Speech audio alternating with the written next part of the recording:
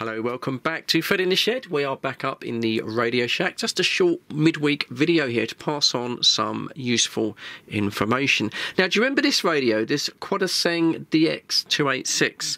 I reviewed this a few weeks ago and found that it was probably the most sensitive radio that I've ever reviewed on FM. It brought in so many FM stations, some I'd never even heard before. Amazing little radio. Not too bad on shortwave as well.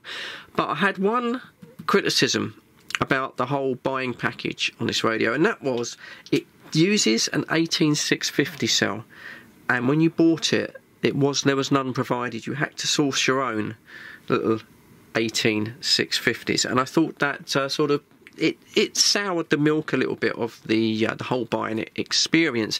And you guys, you backed me up in the comments. And yeah, a lot of you said that you would have preferred it if they had provided a battery, and we discussed why they maybe couldn't provide a battery, shipping and things like that. I got all that.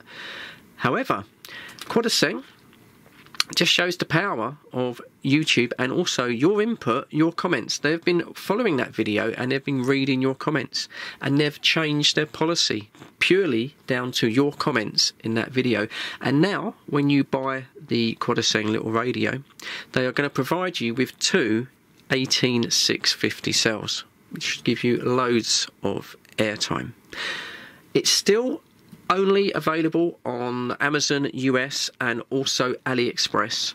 There's no Amazon UK link yet, but that's my next request, is that they provide a radio for shipping in the UK so we can buy it a little bit easier. That's not coming yet.